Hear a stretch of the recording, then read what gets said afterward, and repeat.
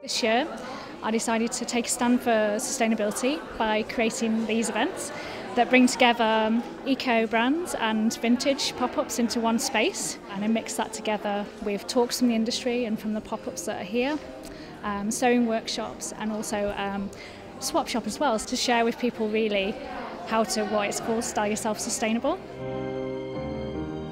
Kind of just about people exchanging fashion, exchanging tips, exchanging clothes, especially in the garment industry. Like, the exploitation is a complete product of our own consumerism, and our choices in fashion and our choices in buying make a huge impact on the exploitation.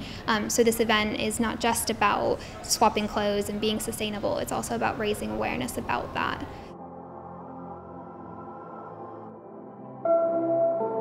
My name is Alex, and I run a blog called So Serendipity. I write about sustainability and style, and basically I'm trying to help people build a more meaningful wardrobe.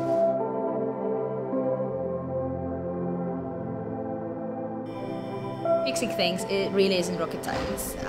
It's actually, there's so many tutorials available. There's a lot of information available on how to do like basic repairs, like how to sew on a button, how to put up a hem, even how to take up trousers if you have to.